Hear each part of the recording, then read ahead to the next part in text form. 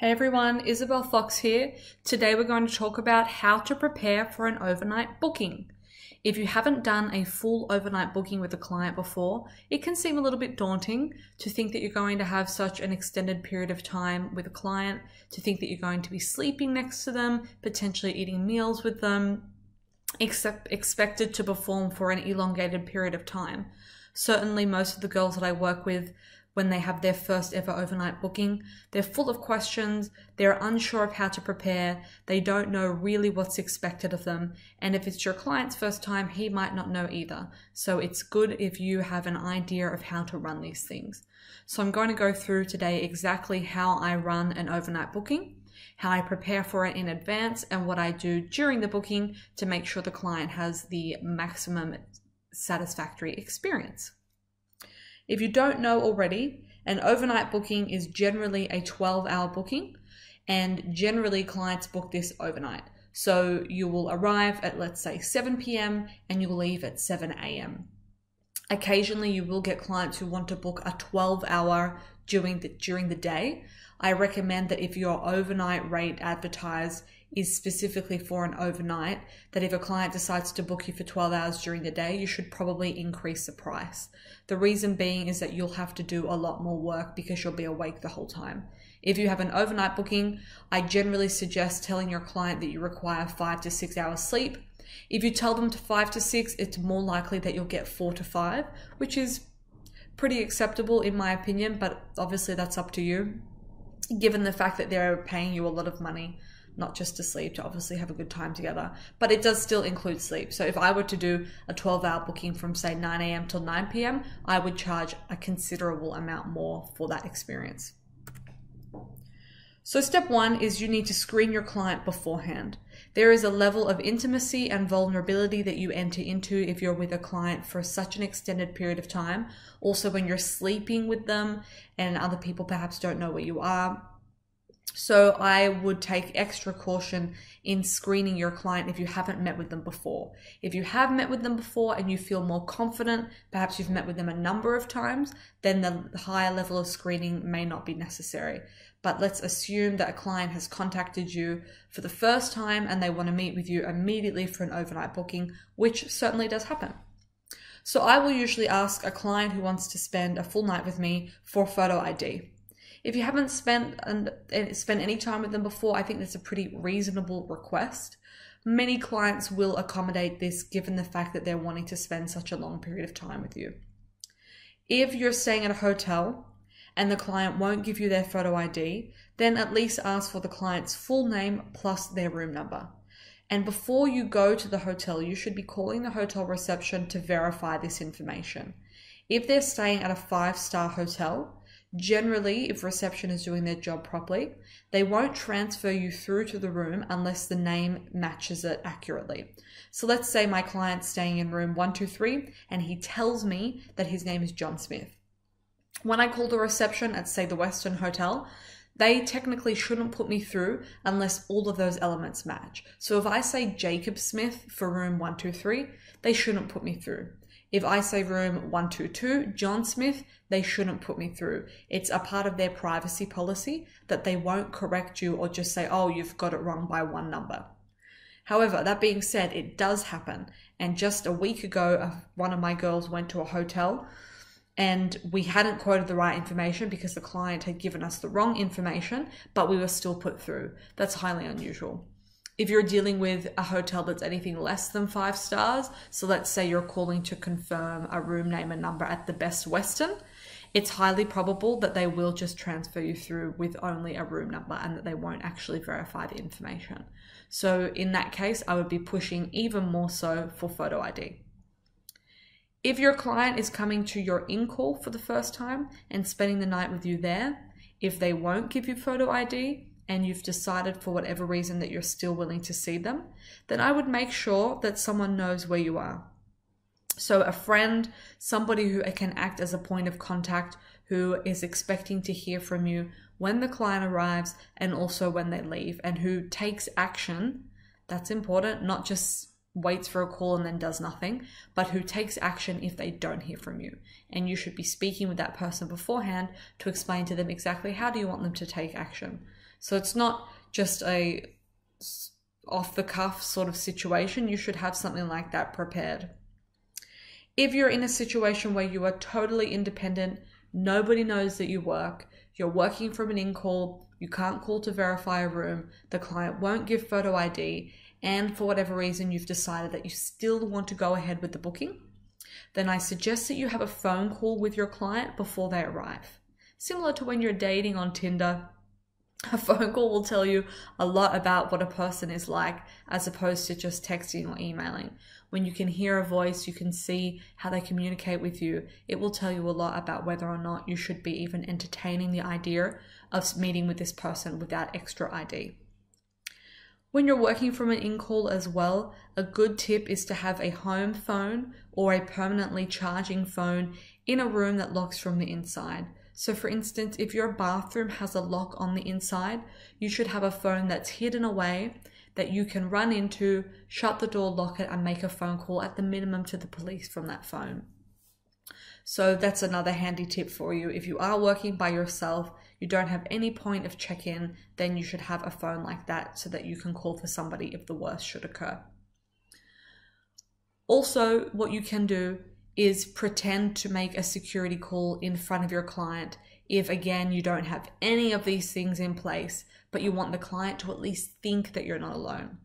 So what I'll do in that situation is once the client enters or I enter the client's room, however that is going, I will say to them, just give me a moment, I'm going to call my friend to make my security call. And I will very clearly say security call because I want them to realize that this isn't just a call for me to say hey to a friend, that I want them to know that I'm checking in so that somebody knows where I am and that I have some sort of security procedures in place. So then I will make the call in front of the client. I will speak to the person in front of the client, or at least I will pretend to, and I will say, yes, I'll check in with you later tonight. Or yes, I'll check in with you in a few hours. So the client knows that there is somebody who is waiting to hear from you. And then later on in the booking, you should be following up to do just that so that you continue on with that so they realize that it isn't just talk. This might make your client feel a little bit uncomfortable. Perfect. We want him to feel uncomfortable. We want him to know that that you're not alone and that somebody knows where you are, even if they don't really. Perception is everything. So don't worry about the client feeling uncomfortable. Just be professional, be positive, go about it as if this is just a normal part of your day, and they will be fine. Secondly, you want to communicate with your client before arrival. So there are some things that you want to know about your client, and there are some things that you want them to know about you and how you run this service. So the first thing that I like to ask a client before spending a whole night with them is if they've actually had an overnight booking with an escort before. Not because one or the other is better, but it just gives me a better gauge of how prepared I should be, how nervous the client may be, and how naturally the booking may evolve.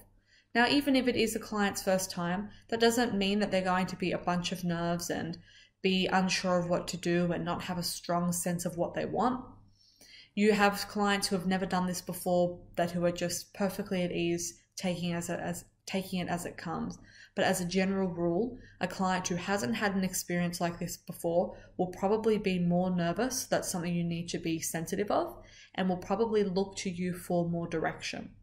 So in that instance, what I would do is I would be really clear with my communication to explain to the client how an overnight booking usually works.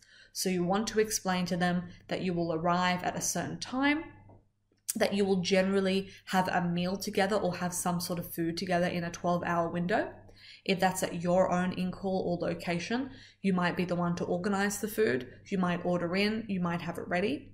Or if it's at their hotel, generally you'll just get room service. So I make it clear to the client that that's going to be a part of our experience. And I'm sure that most people will be wanting to eat in a 12-hour period. I've never had an overnight booking where the client didn't also want to eat.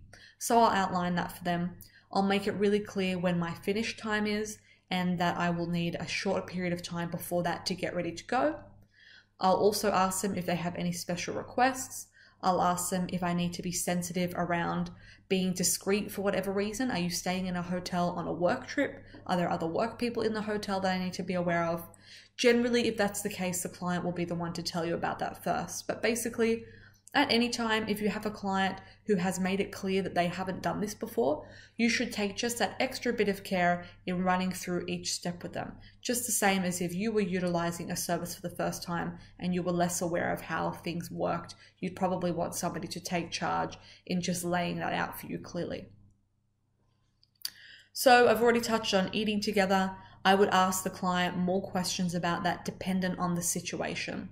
So if it's a hotel, probably all you really need to say is something along the lines of, great, would you like to order in together?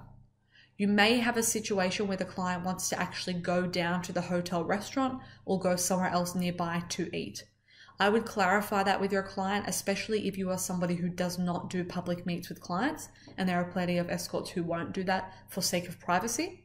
If you are one of those people, then you want to make it clear to the client.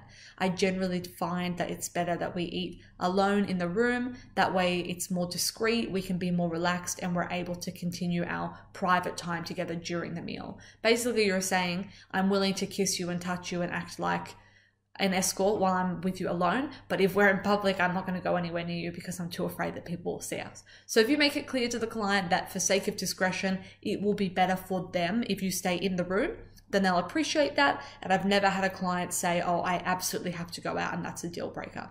But again, if that is a deal breaker, that's fine, but you want to know that in advance, because you're going to avoid a very awkward situation. If you arrive at the client's hotel and he's ready to go out for a meal, just assuming that that's what you're willing to do, and then you have to say to him then and there, I won't do that. Lastly, always ask your clients, always, if they have any special requests. Because sometimes they will have requests, but if they're nervous, they might forget to ask. Or if they haven't got them, you can ignite their curiosity to talk to you about the things that you have to offer. So then that's a great opportunity for you to sell your style or your quality of service. If you have anything that you want to upsell, then this is a fantastic opportunity to do that as well. So if you're going from a GFE to a PSC, then this is a great time to talk about that. Or if you have just extra services that you want to charge more for, this is a good time to talk about that too. Next, you want to explain clearly to your client, whether they are new or not, that you require 5 to 6 hours of sleep. Like I said earlier, if you tell a client 5 to 6 hours, it is most likely that you're probably going to get 4 to 5. You really do want to avoid the situation and expectation of staying up all night and performing. That's really draining, and that's not really what an overnight booking is about. If you are willing to offer that, then great, but most people I have worked with prefer to have 5 to 6 hours of sleep, and that's generally part of the experience, the sleeping together. That's why they book the overnight, and most clients prefer to get some rest as well, so I would make that clear. I would also communicate very clearly around what is owed to you at the time of arrival. When I'm doing an overnight booking, I always get a deposit because I'm setting such a large period of time aside. It also acts as a good qualifier for how serious your client is. If they're willing to make a 10% deposit against a purchase that is thousands of dollars, then that's a good sign. If they're not willing to do that, then they're probably not the right client for you. So let your client know how much you're expected to be paid minus their deposit when you arrive. That way the business can just be as smooth as possible. And just like in a normal booking, you want to get your payment up front, excuse yourself to the bathroom, and count your money before everything begins. You don't want to be 4 hours into your booking and then count your funds only to find that the client has shortchanged you, even if it's accidentally, and in most cases it actually is accidental. But then you have to stop the booking and sort that situation out when you're mid-fun. So always best to be professional and deal with that up front. I also like to let my client know, and this goes back to your security screening and processes, that you may need to check your phone 2 to 3 times during the night. And when you deliver that information, you want to say, it's simply for me to check in with somebody for them to know that I'm safe. You don't want to be going on your phone 2 to 3 times during the booking to check Instagram or to text your boyfriend because he thinks that you're elsewhere. What you want is really just a moment alone so that you can tick off the security procedures and also for the client to know that you're going to have a couple of minutes break from them. So this is a good way for you to just get a few minutes alone. You can even step out of the room or go down to the hotel bathroom to do that, but I would try and minimize this as much as possible. Generally, just stepping away into the bathroom is enough. You don't really need to leave the room, but if you want to do that, then this is a good reason for why you should have to. It also just breaks up the time with your client as well. 12 hours alone with one person in what is usually a small room can be a bit much, so having ways to break these things up is really helpful. Next, you want to plan your booking in advance. Now, when I do a multi-hour booking, so let's say a 3 or a 4 hour booking, which is still a long booking, I generally break those bookings up hour by hour. I especially did this at the start of my career when I was less experienced and less able to just go with the flow. I would really break that 3 hour booking into 3 segments, and I would come up with sort of a plan, just a rough one for each hour. So I recommend you doing the same thing when it comes to your overnight bookings. And this is generally the natural segment that takes place. You have your part 1 of the booking, which is really just your arrival and what will be your first round of sex. So arrival will include the usual chit chat, sitting down, relaxing. You're not in a huge rush. You have 12 hours together. So most clients are very happy to indulge in this. You might have a glass of champagne or a glass of wine. You might look at the food menu and decide to order in that time so that it's ready, especially if you're at a hotel where it takes a long time for the food to come. But this first segment is really your arrival, and you'll have your first round of sex in that period of time too. Most clients will want to have sex early on because they're excited and you're sitting there and they're alone and they probably can't help themselves to wait for too many hours into the booking. And why should they? That's what you're there for. So you'll find that the arrival includes the first round of sex. Then the second part of the booking is really the dinner and the eating part. And I take this time as well to refresh myself after the first round and after having eaten, and I brush my teeth and I have a shower. So you can really use section 2 for that. Eating dinner, especially in room service, doesn't actually take that long. It's only like 20 minutes, half an hour to eat a meal. If you go out to a restaurant, this part will stretch out way more because you obviously have all of your rest time in between meals. You have to get to the hotel, you have to wait for someone to serve you, yada yada. To the restaurant. If you're eating in the room, this will generally be a shorter process, so you need to allow for that. But you can stretch this out a bit by suggesting dessert together, which you might want to have a rest before you do that. You can also stretch it out by having more wine or just eating more slowly, I suppose. But if you're eating in the room, that will be a shorter period of time than if you go out to a restaurant. And the refreshing really takes the same amount of time as it does whether you've gone out for dinner or not. It depends on you as to whether or not you want to refresh with your client. I like to have a good amount of alone refreshing time during an overnight booking, again, just so I can break it up so that I'm not just sitting with this one person for 12 hours. So I'll excuse myself and refresh. However, if you're going to have a shower at this time, it's a great opportunity to shower with your client and insert something different and new for them there. The next segment will be your pre-bed sex and sleep. There's almost always pre-bed sex unless for some reason you guys have had too much to drink and maybe your client's passed out or can no longer perform, or if their sexual appetite isn't that high. But generally you'll find that once you do your refreshing, you'll have sex again right before you go to sleep. And you'll also use this time to get yourself ready for bed, which we'll go into in a moment. And the last part is really the morning sex and the exit. We'll go through a detailed run over of what the timing could look like in a booking. But let's say you've got a 12-hour booking from 7 p.m. till 7 a.m. and you are active with your client from 7 p.m. till midnight and you sleep for 5 hours. Then you wake up at 5 a.m., you've only got 2 hours together. Now you probably need 20 minutes at the end to wrap everything up. It might even take a little bit longer if your client's fine with that, but I would allow 20 minutes at the minimum to wrap things up. So you've got an hour and 40 minutes. Some clients will want to get up and have breakfast together. Others will want to sleep in a little bit more and not use that time on breakfast, or others will want to use that time on having more play with you. So the morning period though is really just one segment. Next, you want to have ideas and ways to break up your booking. So I've already mentioned stepping out of the room a couple of times, not a lot, just a couple of times, but you want to have actual ideas to break it up in a sexual way, especially if you get there and you find that you and your client don't connect. What you hope and what you generally find is that you get to an overnight, the attitude and the atmosphere is very much to relax and have a great intimate time together. There's generally a lot of talking and luxuriating in the drinking and the eating and in the sex.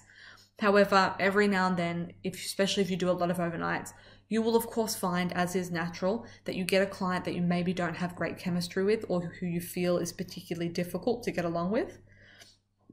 In that scenario, I like to have different ways to break up the booking and for us to do together or to distract from always having to talk. We've gone through ideas like this in the past, but I'll lay them out again now.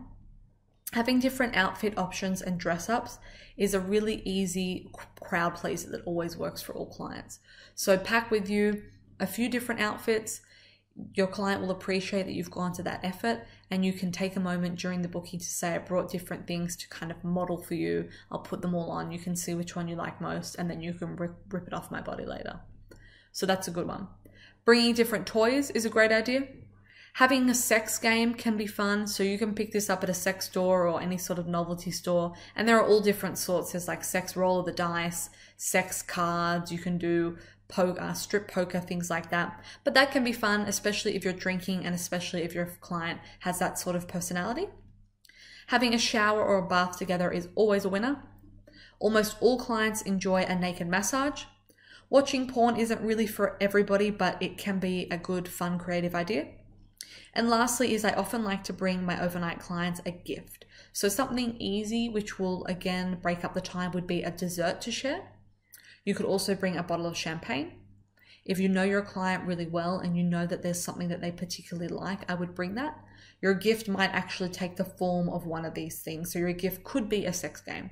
Your gift could be a toy for the client to leave with if they're that way inclined. Your gift could be certain porn that you've got that you know that they're going to like.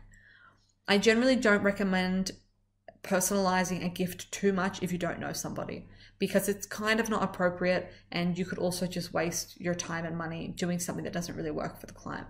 So if it's a client that you haven't met before, a dessert to share or a bottle of wine or champagne is almost always going to be a winner.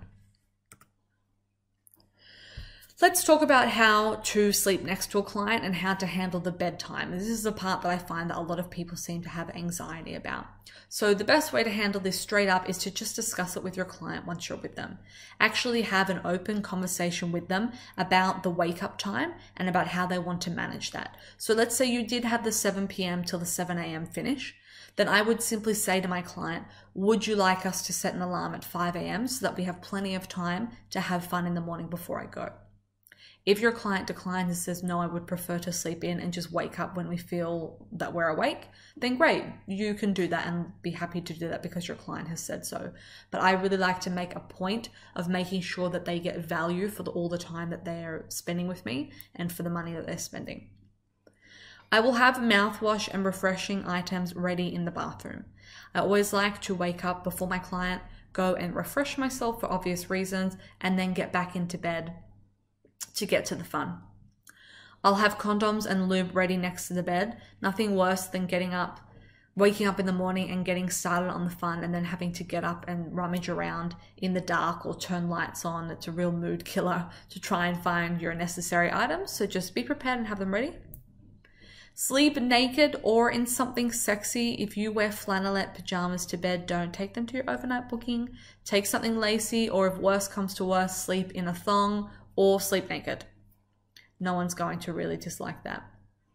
I do suggest that you bring earplugs and an eye mask. If you haven't met this person, if they're an older male, they're probably going to snore. If you're not used to sleeping next to a snorer, then that's not going to be great for you. So bring those things with you so that you can try to be as refreshed as possible. Some girls I know will take sleeping tablets and things like that with them. If you're familiar with using those products and you know how it affects you and you feel confident in doing that, then fine. I generally recommend not doing that because even though you'll be a bit tired, at least you'll be switched on and alert in a natural way. Most of those medications tend to make people drowsy, and especially if you're not used to using them, you don't want to run the risk that they make you feel really bad. Or if you've been drinking a lot the night before, it's probably best that you don't mix that sort of medication. So I personally prefer to stay away from that, but if you have something that works for you, then by all means use it. Try to get a silent alarm, and a Fitbit or an Apple Watch is great for this. That way you can wake yourself up, go get ready at the time you and your client have agreed on, and then you can naturally wake the client up in a sexy way, as opposed to having this horrible blaring alarm going off in the morning. I always like to give my client a blowjob in the morning. It's kind of the ultimate girlfriend experience there. And I will try to put soft lighting on to avoid complete darkness. Sometimes the complete darkness fantasy is sexy at first, but most men are visual and are going to want to see you. So I would recommend putting on a soft lighting, or just putting on the torch on your phone and flipping your phone over so it's just not too bright, but it does light up the room a little bit so that your client can see you, because that's what he wants. Lastly, the morning sex and exit. Always have morning sex. Every client wants morning sex. At least try to give him morning sex. If you can't perform, that's fine, that's not on you, but always go to the effort to make the time and to instigate it. Don't sleep in till 15 minutes before your finished time and then just leave. Overnights are all about a true girlfriend experience. That's why the client books you. And the ultimate girlfriend wakes her boyfriend up every morning with a blowjob, and you are the girlfriend he always wished he could have and that now he can afford. So make sure you do that for your client. It will make a really big difference. Minimize the time that you need to get ready to go. Your client has paid a lot of money. He's not paying for you to put your clothes on and have a shower and wash your hair and do your makeup and pack your bag just so.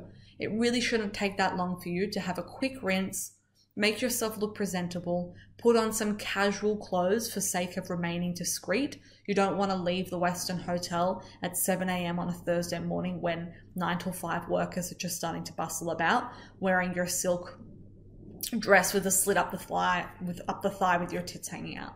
That might be great to arrive in under a coat, I recommend, but you don't want to have to leave in the morning looking like that, and your client probably won't appreciate you bringing attention to yourself that way. Most of us are very concerned about our privacy. Your client is just as concerned about his, and he's just as aware of people thinking that he spent time with an escort as you are aware of people thinking that you are an escort. So be sensitive to that. Take a nice casual outfit, jeans, flats, and a top, whatever is appropriate for the weather, and change into that on exit. You'll find that your client will actually like to see you in that sort of outfit as well. It brings a sort of humanness to it. When you communicate with your client about how they would like the morning to go, I suggest you talk about fantasies. See if there's something that they've always wanted to do that you can fulfill. Perhaps you would have already discussed this with them in your pre-meet conversations, but if you haven't, then this is a really great time to do that as well. So here's an example runtime of how a booking may go. Using our 7 p.m. till 7 a.m. example, the first hour and a half to 2 hours is going to be the arrival, the chatting, the working out what room service is going to be, and the first round of sex. Then the next hour and a half to an hour is going to be dinner, assuming you're eating in the room. Then you want to spend just a short amount of time wrapping up that dinner. You also want to shower and refresh yourself, either with or without your client. Then the next thing that I like to go to for just over an hour is I'll try and bring in one of the ideas that I have pre-prepared to excite my client if I feel it's necessary. Sometimes you've just got something that's running so naturally, there's really no need for you to do that. So don't feel like you have to do these things if that's the case. But it's always great to have these things ready, and it will always win you brownie points and make you stand out from others if they have other overnight bookings with escorts who probably don't plan these sorts of things. So in this round, or in this period of time, you're going to have more sex. You will find that clients in an overnight will really try to have multiple rounds of sex for obvious reasons. So be prepared for that physically and with your condoms. Then the last 15 minutes, I'll get ready for bed and actually get into bed to sleep before we go to, say, midnight. Then you want to spend ideally 5 hours sleeping. Then you'll spend the morning waking up, having sex with your client again, You may have breakfast with them, get ready to go. You might have one last little nip of sex. That does happen. Be prepared for that. So that's an example of how your booking may run. Now, if you start at a different time, let's say from 6 p.m. to 6 a.m., your time in the morning might be a bit shorter and you might have longer in the evening. So just kind of shuffle that around however you think is best appropriate. That's all for today, everybody. I hope this video in how to run an overnight booking has been helpful. Give it a go, and as always, contact me for any feedback.